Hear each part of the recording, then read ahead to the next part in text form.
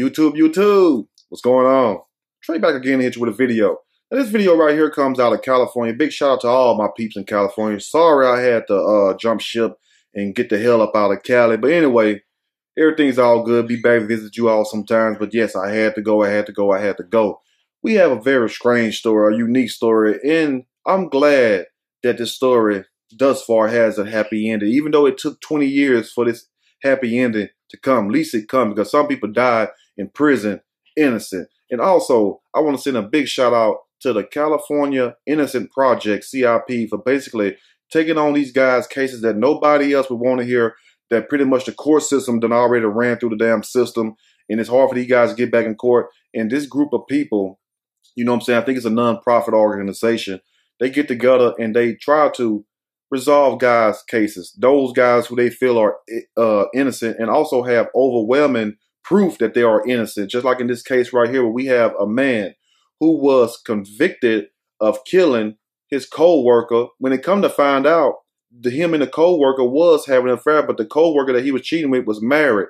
Now, her husband set the whole murder up and had his nephew to basically go kill his wife. And that came out later on when the DNA from her fingernails came back, and it showed that it was somebody that was related to the husband. And that's how the nephew ended up getting charged. And also the nephew was already charged with messing with a child anyway, some carnal knowledge of a juvenile charge. So he already has a very bad criminal past anyway. But it goes to show you, what's done in the dark will always come in the light. Let me say that one more time. What's done in the dark will always come to the light.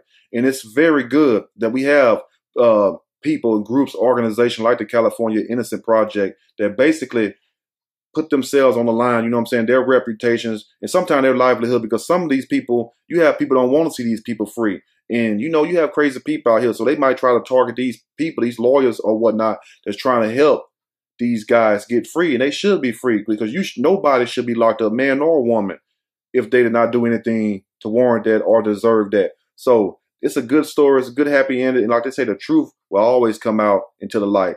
I'm going to read a snippet from this story and I'm going to give my opinion. Surely, as we go. An affair led to his conviction in a co-worker's murder. Now, he is free and the victim's husband has been arrested. That's karma for you right there, even though he was wrong for messing with this man's wife. But still, though, you shouldn't go to prison just because you mess with somebody's wife. If anything, we can just square up, or we can talk about it, or we can fight, whatever you want to do.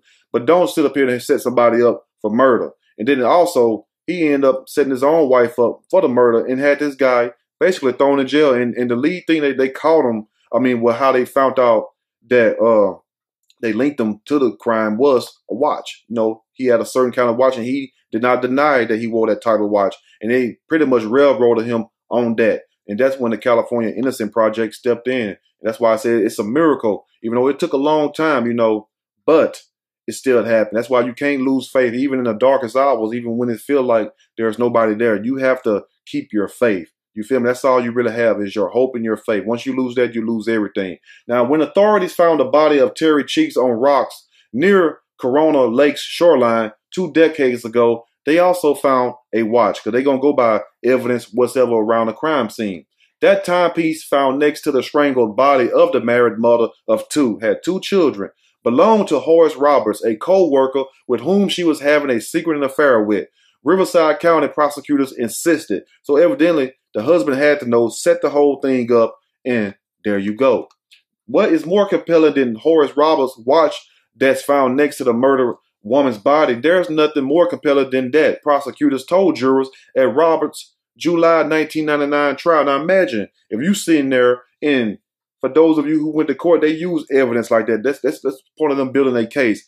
And you knowing that you're innocent, but you got this man that you don't even know nothing about, you don't even care, just trying to get another victory under his belt and stuff, so he can have a good record and stuff in case he try to run for judge or whatnot. That's what these lawyers be doing. Or if he trying to run for mayor or whatever, you never know. They have political aspirations. That's why a lot of them be doing that. But they start off, regular law, unless they go to college, district attorneys or whatnot, DA, then move up to judges or whatnot. So you have a guy here basically telling the jury that there is no shadow of a doubt that this guy Roberts killed this woman because the watch was right here. And come to find out, they did not just start making one watch like how he had, just like they didn't start making just one damn Toyota Corolla or one damn Honda Accord. They make countless of them. You feel me? So for them to use that little argument is asinine and shows that they really just want a damn conviction, especially in the state of California. After three trials, now they trying their best to get this man. Roberts was convicted in Cheek's murder, based mostly on a Loris watch that was found next to her body. A type of watch Roberts acknowledged owning. He did not lie and say that he didn't own a watch. It's just a damn watch. It's like I own a lot of different watches. Hell, I like watches. I like hats. Of course, you feel me? But that don't mean that I'm the one killed this person, you feel me? But DNA tested in March forced the California Innocent Project revealed that DNA from Cheek's fingernails did not belong to Roberts, but rather to someone related to her husband because the close similarities of the DNA that came out. So they pretty much knew there was somebody related to her husband, but who? 2 weeks ago, Roberts was secretly freed from prison after both the Riverside County District Attorney and the California Innocent Project agreed that he was wrongly convicted and that two other men are responsible for Cheek's death in April of 1998. But the sad thing about that, this man done spent 2 decades, 20 years in prison. You cannot give that man back those days of his life.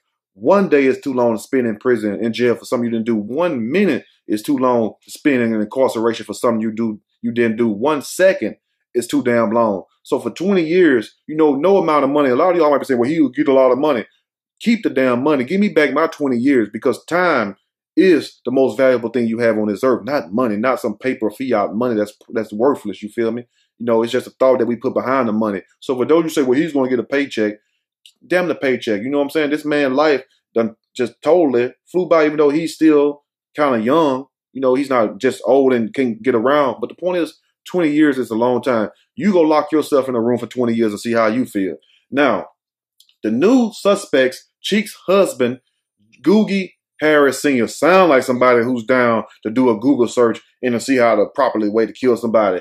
And his nephew, why do these people always get their family members involved? And if you go get your family members involved for your wife cheating on you with another man, you must don't give a damn about your family, because why would you get your family involved? Your nephew ain't married to this woman. Your nephew had nothing to do with this, but he was stupid enough to ride along with it. Now, his nephew, Jaquan Leo III, was arrested Friday on suspicion of murder.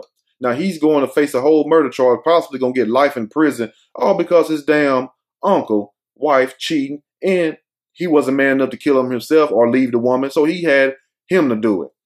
Riverside County District Attorney Michael Hestrin announced the arrest Monday, as well as the collaboration between the California Innocent Project that led prosecutors to dismiss Roberts' conviction, which they should have rightfully did so. The man is innocent. Let the man go. And this should show us that, you do have quite a few people that are innocent in jail. And they tell you, well, you wouldn't be in jail if you wasn't guilty. You wouldn't be in prison if you wasn't guilty. That's true in a lot of sense, but at the same time, different strokes for different folks. And also, just because people put the stigma on people in jail and prison does not mean everybody there committed a crime to get there. Some people actually lied on. Some people were set up. Some people, didn't have a clue what was going on. They probably came home, found somebody dead. Next thing you know, they done did 10, 15 years, 20 years. And some of them don't even get out. Or some of them go to prison, then catch other charges. Like if a guy trying to take your manhood or something like that, you feel me? You gonna do what you got to do. The next thing you know, you got a charge for that. So just because you go to prison for 20 years or 10 years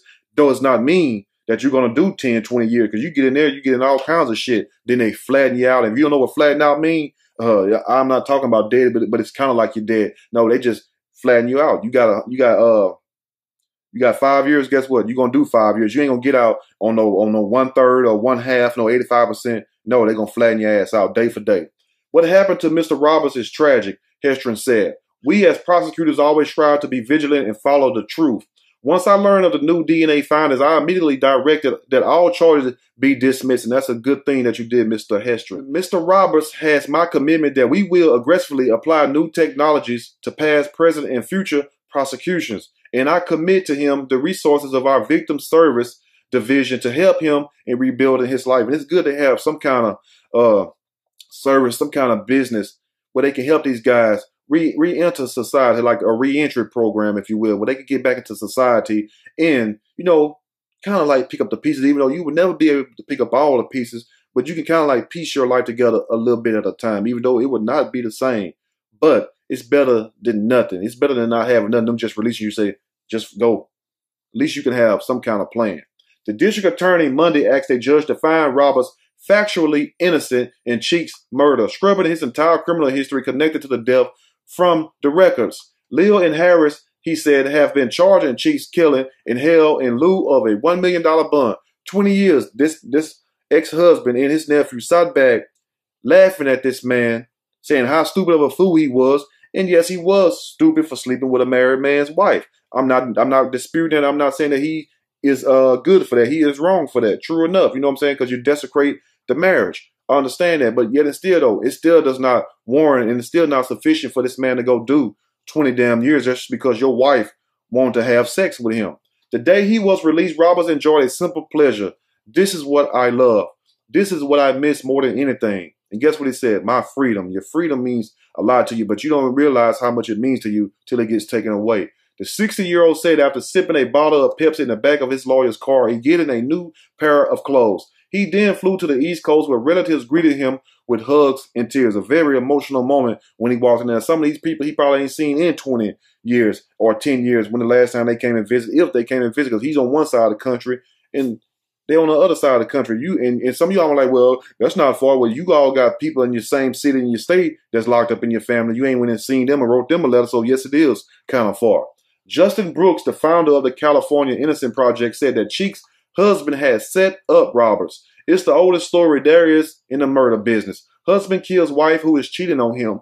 The twist in this case is that the husband set up the lover to go to prison for the rest of his life. And that's a sad situation. Now, Cheeks vanished the night of April 13, 1998. She never arrived at her late night shift at Quest Diagnostics, where she worked with Roberts. 4 days later, her strangled body was found along the highway near the Croggy shore of Corona Lake, halfway between Corona and Lake Elsinore. The last people to see her alive were said to be her 2 daughters and her husband.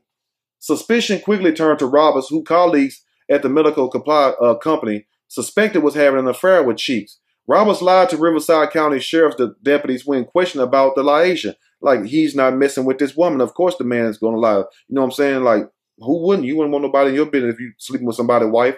But that don't mean he still killed them. You know, it's not right for him to lie to so-called law enforcement. But at the same time, I mean, come on. Roberts, who also lied to his co-workers about the affair, did so out of shame and embarrassment. His lawyer said, but detectives hunting for a killer saw it as an effort to cover up his role in the brutal slaying. During 3 trials, 2 of which ended in a hung jury, prosecutors would show jurors Roberts' inconsistent statements, characterizing them as lies designed to cover up a murder. They pointed out the presence of his truck near the crime scene and a purse in his possession that one of Cheek's daughters swore her mother had left with the night she disappeared. But more than any other evidence, the watch found next to Cheek's body would lead to Roberts' conviction. He was sentenced to 15 years to life for second-degree murder. Now, he did 20. They was probably going to give him life, period.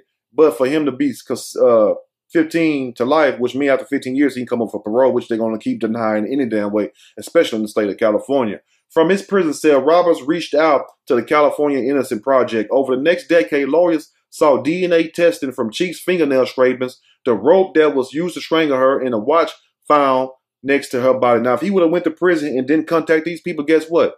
He would still be in prison right now. That's why I tell you, you have to keep fighting. If you don't take nothing else from the story, when you know that you not guilty, when you know that you're right and you're innocent, man, fight to the death. Fight to the death, because trust me, they would have gave him death and he would have just been another dead person that died in prison. That's it. Even when you're back against the wall and it seems like there's no hope left. Remember the Reuben Carter, the hurricane story, how he got in there and he was an innocent man. And he fought. And it took a while, but guess what?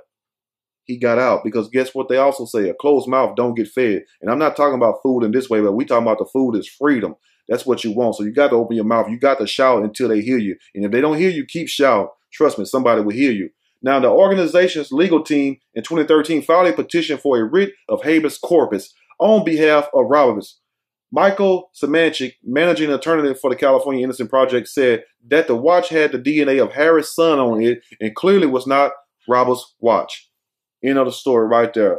went and got a watch just like this man, just so they can tie him to that. But they forgot one little thing: DNA evidence. As you sweat, and you might have a little hair on your arm, like some people do, or whatnot. You might have a little saliva dropping or whatever. You'll be amazed what they can pull DNA from. Let me know what you all think about this story. And also, if you going through infidelity with your spouses, the last thing you should do or think about is wanting to kill them. Even though you get mad and you might cross your mind, don't do it. Don't do it. Let their ass go. And damn sure, don't go set somebody else up to take the fall. You know, if he or she is messing with somebody and you're married to this person, they're cheating on you, don't go trying to set that person up. If you're not going to do it yourself, which you shouldn't, don't go get your family members involved, your nephews and nieces talking about go kill him or her. Just leave this shit alone. And if you're going to do it, you do it your damn self. That's what I would have said. And the nephew would have had nothing to do with this. That's sad. Anyway, let's show you how family would do you. His own uncle set him up to go down for the kill too with something that even involved him, because that was his wife, not the nephew wife. Anyway, big shout out once again to the California Innocent Project for putting their reputation, their livelihoods on the line, because you got to understand, a lot of these people don't want these guys, some of these guys free. It's not saying they didn't want robbers free, but it's a lot of other stories. If you go back and look, some of these cases are really very controversial, and they don't want most of these guys released. So big shout out to them also for trying to help people that's voiceless and that need help. You know, that means a lot to me. If you like the video, push that like button. If you like the video, subscribe to the channel. Definitely share the video with your family and friends. And also, just remember, if you're innocent and you're not guilty, fight to the death, fight to the end. Because if this guy would have went in that prison cell and hushed up and wouldn't have fought back and just gave up like, I'm here, what can I do? He will still be there right now. That's why you got to keep fighting to the end. As long as you got breath in your body, you have the chance. I'm out.